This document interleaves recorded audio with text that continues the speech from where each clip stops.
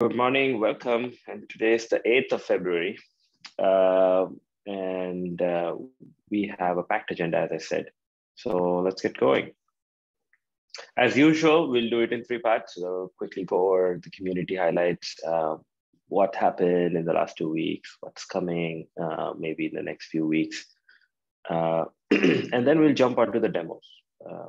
We won't take too much time, the community highlights. So we just, I think we just released the version 19.2, and this is again just an incremental release.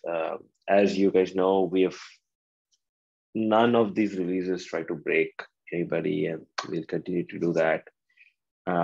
We are still targeting version 1.0 end of March, which implies, again, no breaking changes, but just some legacy stuff will be removed.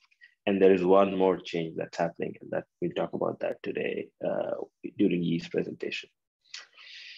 So a bunch of changes in the new one. UX, I think one of the most requested feature, archive, unarchive workflow executions is in. With this, archive, unarchive for all entities is going to be in the next release or so, which is essentially projects, workflows, tasks, executions, everything can be archived. And again, remember, archive is not deleting, so you can always recover it, but it hides it from the UI, hides it from the CLI, unless you request it specifically. There's extra node metadata that has been, so now when you see the execution view, we did not see the nodes that are yet to be executed. Now they are. Again, this is all setting up for the timeline view, which is almost, I don't know if you guys have been following the PR, it's almost in, so that you should be able to see the execution timelines for various nodes, and all of this works well together, and also sets up for dynamic workflow visualization as well as map task visualization. In Flytekit, actually, this is an overall system change, but specifically happens through Flytekit Python, is a new structured dataset type. So we had, if you've been using Flyte schema, some of you have requested that there needs to be a little more flexibility within Flyte schema. For example, support for complex types, as well as support for arbitrary backends. And so now structured dataset supports that. And we'll be talking about it later after Martin's discussion. Also, Flytekit now supports intra-task checkpointing. That means if you have long-running tasks, if you schedule them on one of two things. If you schedule them on spot machines, and if you have a retry, in your retry you want to resume from the last point, you can use intra-task checkpointing. You can use it for anything. This is not specifically a machine learning checkpointing, but of course, in machine learning, you can use it for training. And there's an example and so on. In the future, coming soon would be additional pieces that will help it even, make it even easier to use with like higher level frameworks like PyTorch and TensorFlow, Keras, etc. And one of the other biggest changes probably in this release is that there used to be an older Flytekit API, which probably most of the community is not using. There are some folks still using. It has been deleted.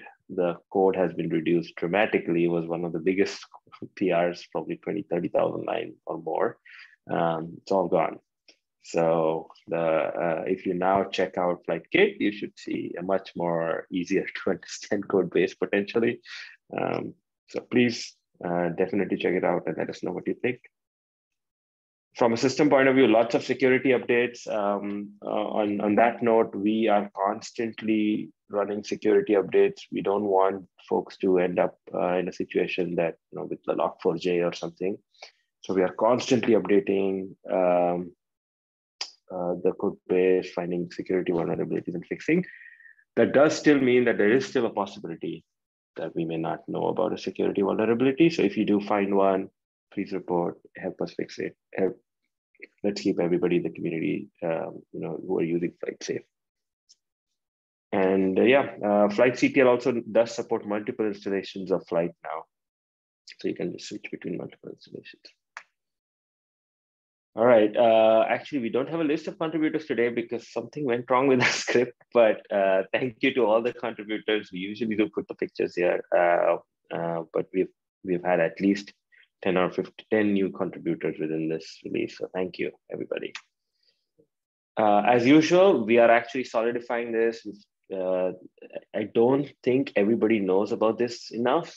So again, we do office hours along with this community sync. This community sync happens every other Tuesday. And every Wednesday, about 30 minutes in the morning and 30 minutes in the evening Pacific time.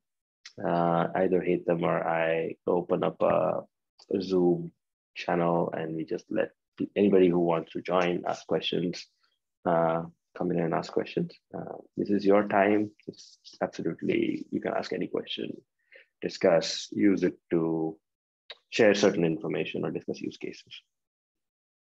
And there are 2 add event links. Please use them if you guys want to get hold of us. And next sync, for community sync, we have Merantix. They have been doing some fantastic work with Flytekit and like making it even easier to launch workflows, also easier to actually build the containers themselves. So definitely look forward to that. Another one is by Woven Planet. And Woven Planet is essentially Toyota's arm of building autonomous vehicles.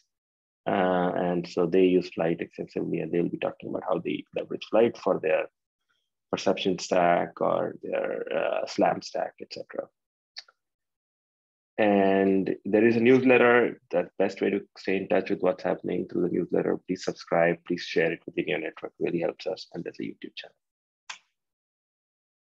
All right, from a roadmap point of view, as I said, I briefly touched these things, but the timeline view, dynamic workflows, and map tasks, we weren't able to ship it this 19.2 release because of a dependent library, but we'll be shipping soon. So from a system point of view, we are, again, another requested item is deep hashing of offloaded objects for improved caching. For example, what that means is if you have a pandas data frame today, Flyte only uses references to cache them. Now, if you can use your own custom hashing techniques to decide when to cache certain things instead of just using references. And so, for example, because this can be expensive, so this is optional. But as you opt in, you can provide your own hashing methods. Also, another thing that we've been seeing is different people have different setups with Kubernetes. Some people have DNS requirements. Some people have different sort of security policies. So lots of changes have been going into Flyte plugin. So we've realized that we're going to solidify all of that into a pod template and allow you to customize how every container that Flyte launches with the default set of pod parameters directly configured in the backend. So along with that, map task retries and map task max parallelism, bounded parallelism is all getting checked in. This might come in, we are not 100% sure, but failure nodes in workflows. So every workflow, you can have like a try-catch semantic, and you can say, in case of failures, do X, Y, Z, and it can be an entire workflow. And then a very futuristic helpful thing for folks who are going to getting started with Flyte and are initially working on is single binary Flyte. So all of Flyte backend in one binary, so that you can get it started with very, very quickly. Flytekit remote, we are going to do GA, so there are a couple more small things to be fixed in there, and we're working on it this month. And then, of course, type annotation, the medium type, which we've discussed in the past. All right, that's what we are working on in this next month, and a little more than that potentially. There is also some work that's happening around visualization of custom metrics within the UI per task. And so if you guys are interested, definitely DM me. We would love to get some feedback. Think about this, like you can plot your accuracies, or you can plot specific things if you are like doing something as cool as building a 3D planet. you may want to plot like number of buildings or some sort of other metrics, then we would love to support. Like there is a way that we are thinking of supporting this as a general framework. Love to chat with you.